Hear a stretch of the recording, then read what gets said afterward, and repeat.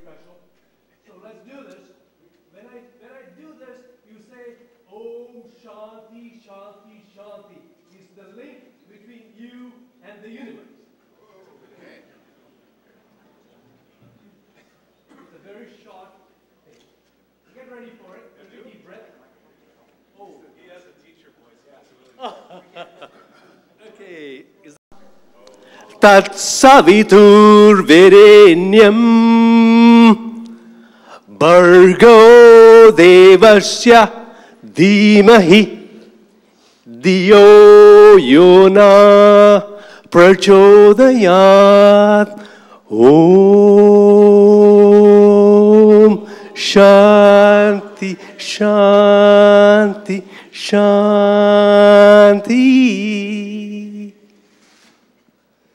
How does that feel?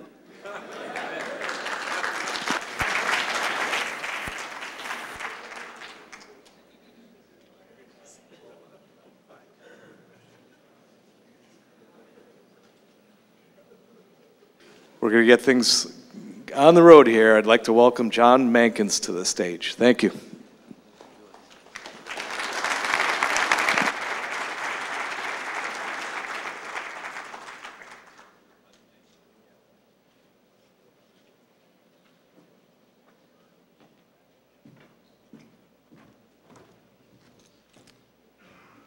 Good morning. I'm not quite sure how to follow that. I will say the last time I heard a quotation from a poem in Sanskrit was at a meeting in Dubai back in February, where the president of France, not Macron, but the head of state, was speaking. And so was Prime Minister Modi from India. Modi, pardon me. And Modi from India. And during the course of the two talks from the two men, the President of France was very gracious to speak in English and quoted from Roman literature, and what else? The other one he did, and he quoted Shakespeare, he quoted Roman literature. Anyway, it was extremely erudite. And then, of course, Prime Minister Modi quoted poetry in Sanskrit. And I was thinking, you know, just such marvelously erudite and thoughtful world leaders. It was quite astonishing. I'm not sure whether or not we will rise to that level of erudition during the next 4 days. However, I have to say that I think that the organizers of this conference, team of a couple of dozen of really fine leaders from across the space sector and across the National Space Society, have assembled a really marvelous program for you. We have 4 major themes, including space settlement, space business, space infrastructure and transportation, space exploration and innovation, over several sessions starting today, and including a wide diversity of luminaries, not only in the sessions, but of course at the meals. A personal highlight for me is going to be seeing Freeman Dyson speak on Saturday evening. Is truly one of the great geniuses of the 20th century and the 21st. He's speaking about the future of humanity in our galaxy. And not to mention the talk we're going to hear in a few moments from Tom Mueller, one of the great engineers of the 20th and the 21st centuries. So I think that you can look forward to a really outstanding program this year. I think probably the biggest challenge for you is going to be deciding where to spend your time. I will make one special request, and that's just to urge you all to try to sit in on as many of the student lectures as you can. The kids who are here this year, both high school and some graduate and undergraduate have all done wonderful work in preparing their materials to bring to you. And I think listening and really trying to look at it constructively and think about which of these kids you'd like to be hiring if you have the opportunity to be hiring is worthwhile.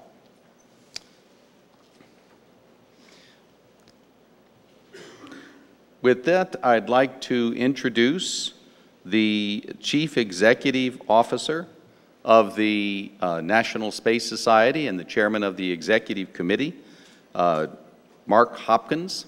Mark Hopkins is not only a long-time space advocate, very long time, but he was one of the instigators of the merger more than 35 years ago of the National Space Institute and the L5 Society to form the National Space Society, which over the last 35 years has become the premier organization worldwide promoting the future settlement of space by humanity.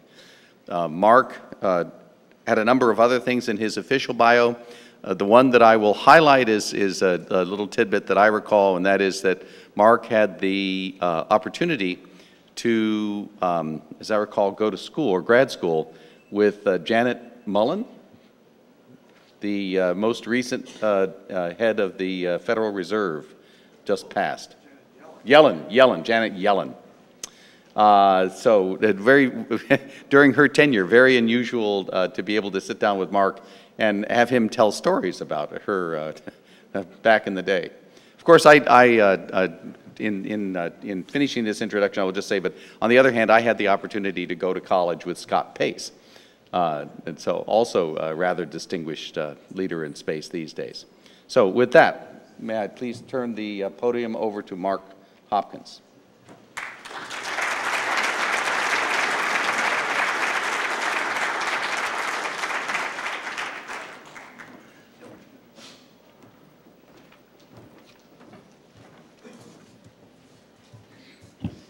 And Scott Pace used to work for me. Anyway, I'm going to talk about why is the ultimate goal of the National Space Society important. Assuming this works. Okay. Our ultimate goal is space settlement and the use of the vast resources of space for the dramatic betterment of humanity. And this has been our ultimate goal really since the beginning of the organization 40 years ago. And the fundamental problem that the human race faces is that we're poor.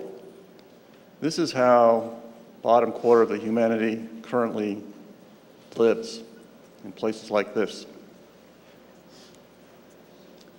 Humans, a majority of humans live at a per capita income which is a factor of 25 below what the average in the United States. The poverty line in the United States, which is the definition of if you're under the poverty line, then you're poor as far as the United States is concerned.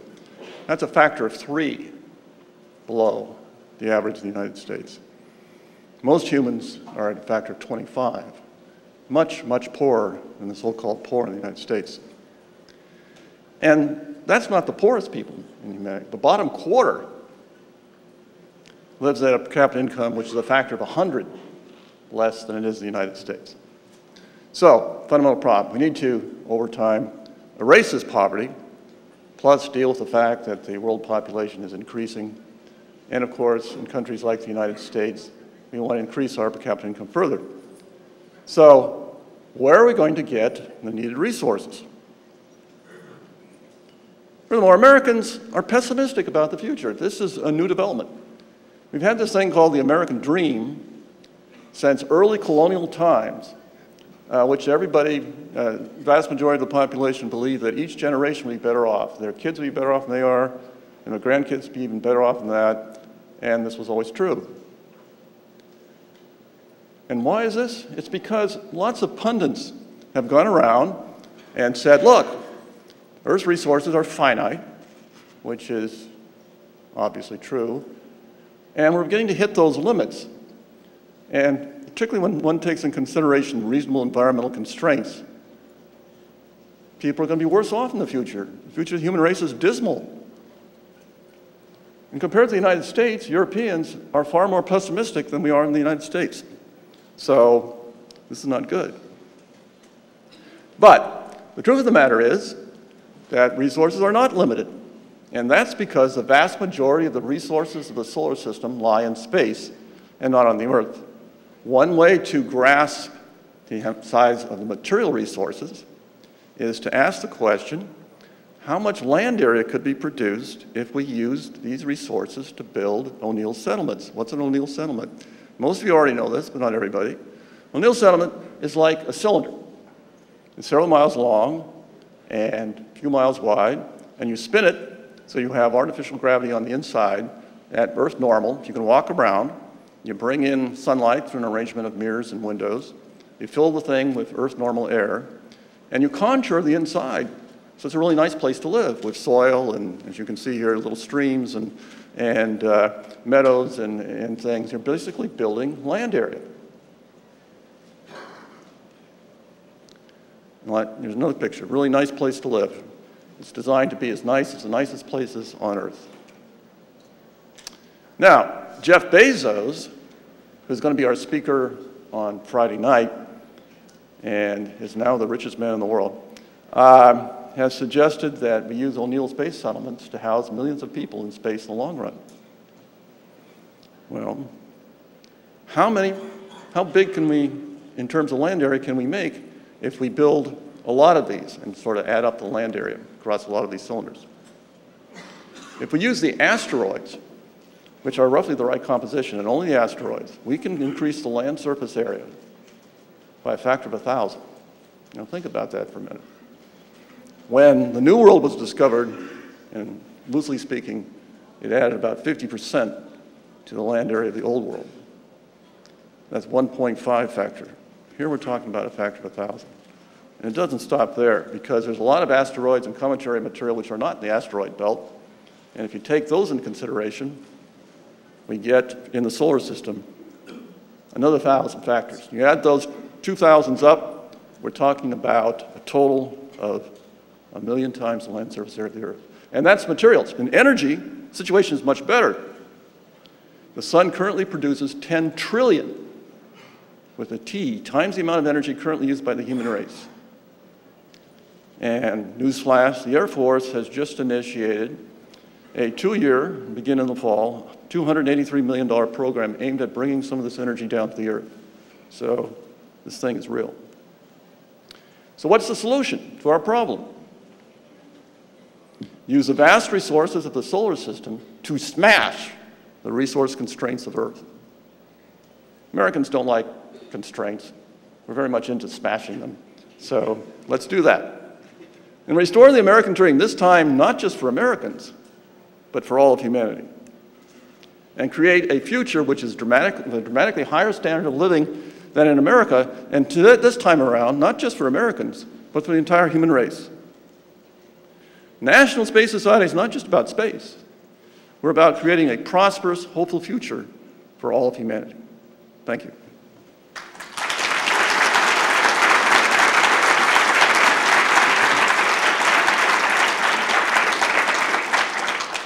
And now I have the honor of introducing Avan Nash, Shiroti, who is president of our Nashik chapter, which is our chapter in the city of Nashik in India. And he has come here entirely at his own expense, which is, you know, people in India are not exactly as rich as people in the United States, so this is a big deal. He's a former ISRO engineer, ISRO being the Indian equivalent of NASA, and he has a really diverse engineering background, not only in astronautics, but he's done significant work in engineering type work in architecture, software, electrical, mechanical, agricultural, automotive, and pharmaceutical. And he's going to explain what a felicitation ceremony is. We're an international organization, so we kept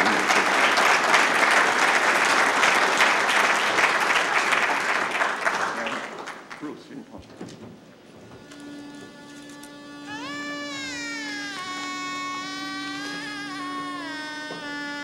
Namaste. This is our Indian tradition to say hello. By saying Namaste, it means I bow to the divine in each one of you. I have brought greetings from 1.34 billion people of India. Very good morning to everyone. What a wonderful day it is.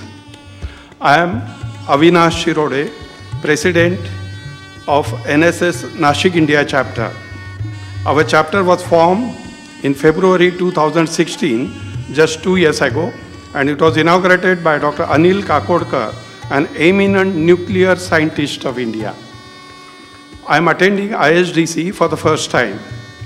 As per Indian culture, guest is God. Atithi Devo Bhava.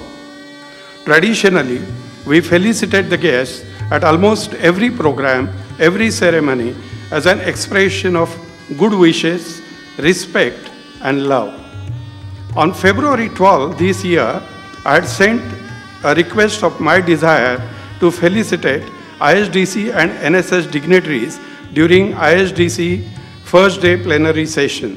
I'm so happy to share with you all that my proposal of felicitation was very positively discussed amongst the concerned people, and I'm thankful to the trio, John Mankins, Mark Hopkins, and Bruce Pittman, for their kind permission and great effort of carving time from a very tight schedule for this program. I would also like to specially mention the efforts of Mr. Eric Bowen, who is the president of Houston chapter of NSS. Then Anita Gale, Mariana Dyson, Aggie Cobrin, Dave Dressler, Annie Watkins, Lynn Zelinsky, Ned Sesherba, Lawrence Aham, and others for discussing, supporting, and taking forward my proposal. Thank you all. Now, coming to felicitation, the shawl,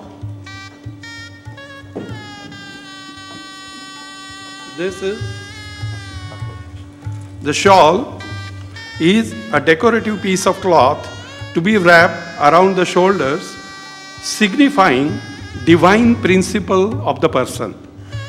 The garland is of sandalwood petals and recognizes the superior knowledge and intellect of a person, and a very special headgear called Puneri Pagdi, which is a symbol of intelligence, knowledge, respect, honor, and devotion to the work. This Pagdi comes from the city of Pune, which is a cultural capital of our state of Maharashtra. It has a tradition of more than 200 years, and interestingly, the geographical indication status was granted to this headgear under intellectual property rights on 4th September 2009. I am also presenting a memento of our chapter specially made for this occasion. This is which indicates this is our workhorse Polar Satellite Launch Vehicle, PSLV, on both the sides, then NSS logo, and to give the geographical location of our chapter, because people would know India. So in India, the state of Maharashtra, then a state of Maharashtra in which my city of Nashik, and this is the Nashik city in which my office is there. So it's a geographical location also has been made clear in this. I have also brought a traditional lamp for the NSS head office, which denotes Tamasoba Jyotirgamaya. That means from darkness to light, from knowledge to wisdom. May this divine light illumine our intellect. When the felicitation proceeds, as per our tradition and culture, we first seek the blessings of Lord Ganesha. And then the Sanskrit mantras are chanted to seek the blessings of God Almighty for the world peace, brotherhood, and smooth and successful proceedings of the function and the 4 days of our ISDC conference. These mantras were specially recorded by 11 learned people in a chorus. Thanks to all, and now let me proceed for the felicitation.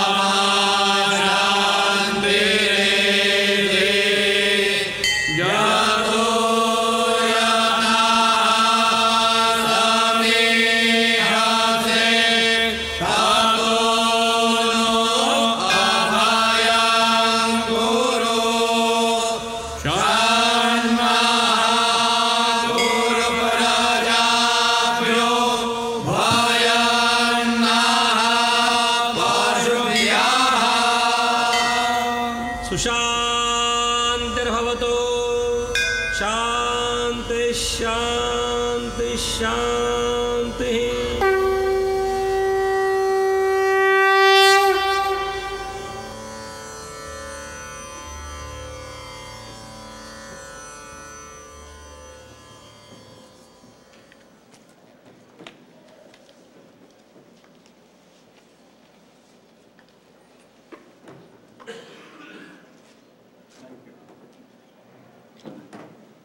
I would request you to keep this at least up to the evening. Thank you.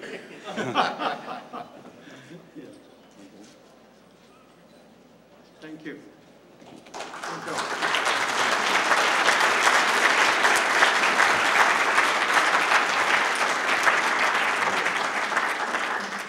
Felicitate Buzz of dais. Sure. 1 minute to take. Okay. Yeah. Of the dais, I would like to felicitate Buzz Aldrin as a second human being to land on the moon from my chapter.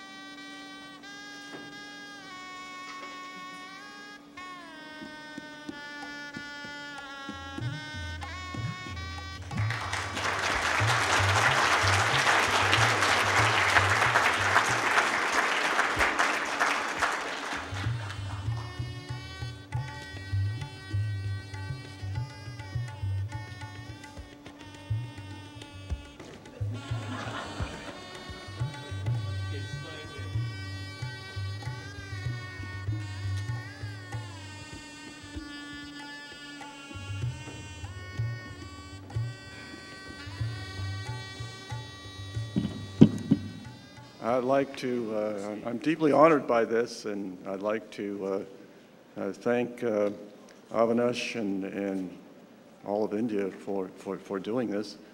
Put on my economics hat for a moment. I'm aware of the fact that there's this thing in economics called the convergence theory, where the per capita income of all nations are converging, and that means that the nations with the largest economy by the end of this century is very likely going to be India, which has a profound implication for our future in space. And it's something which I very much hope that the National Space Society will play a significant role in India as we continue to push for what's good for humanity as a whole.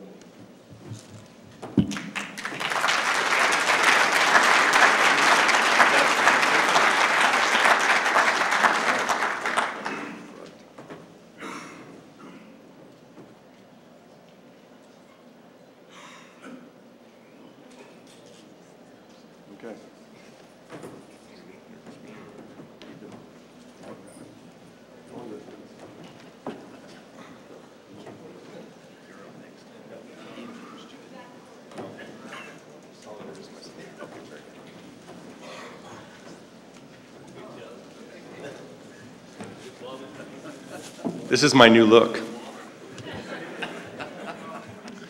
So I see Jim Crisafulli back there. I thought going to Hawaii was really cool when you got to wear leis, but Jim, you're going to have to, up your game now to keep up with the Indians. My name is Bruce Pittman. I'm the Senior Vice President and Senior Operating Officer of the National Space Society, and it is certainly an honor to welcome you all here today. It's good to be back in LA. It's always been a good home for our conference. One of the really great parts of being an officer in the NSS, not that all parts of being an officer in the NSS aren't great, but one of the better parts of being an officer in the NSS is you get to give out some really cool awards to some really amazing people. And I just wanted to take a minute to talk about both the Space Pioneer Award and then to put this in a little bit of context. So the Space Pioneer Award is an award we give out in a number of categories to honor people that have really made a contribution to carrying out that vision that Mark just laid out about expanding humanity out into the solar system and using the resources of the solar system to greatly enhance the quality of life here on Earth. And we've done this for a number of years. We have a team of people that work very hard putting these award ceremonies together and doing that. And so John Strickland leads the team that does that, and they do a really great job. And the reason that this is important, I think, is to honor people that are really making a difference. And so I wanted to give a little bit of historical context for this. So I want to take you back to 1962. And you say, well, what happened in 1962? Thomas Kuhn, who was a scientific historian, wrote a book that he published that year called The Structure of Scientific Revolutions. And what Kuhn was basically asking was, why was the history of science so choppy? Why was it so discontinuous? And the old joke was that progress in science happened one funeral at a time. And so he wanted to know why. So one of the things he did in his book is he came up with this idea of paradigms. A paradigm is basically a set of rules. I'm going to come back to that in a minute. And he also came up with the concept of paradigm shift, of when one set of rules transitions to another set of rules.